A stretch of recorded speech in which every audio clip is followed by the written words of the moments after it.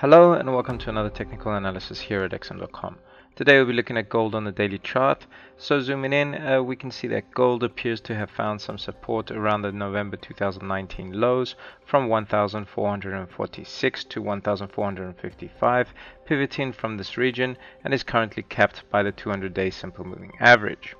For now, directional signals seem to be conflicting in the near term, but lean towards a negative picture.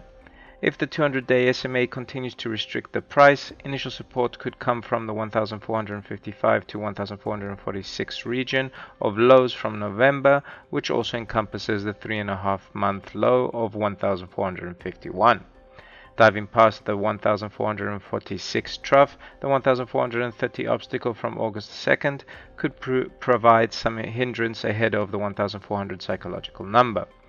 Otherwise, moving above the 200-day SMA at 1,502, immediate resistance could come from the 1,510 level, which is the 23.6% Fibonacci retracement of the down leg from 1,703.36 to 1,451, and the nearby high of 1,516 overhead.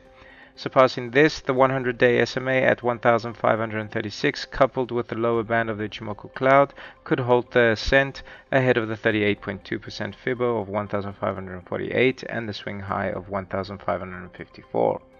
Appreciating further, the 1,562 resistance, Tenkan-sen, and upper band of the cloud could prevent the price from testing the 50% Fibo of 1,577. The near-term outlook is negative.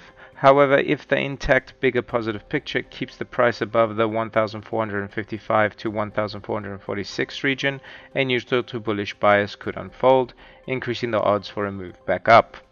That's it from me. Have a great trading day.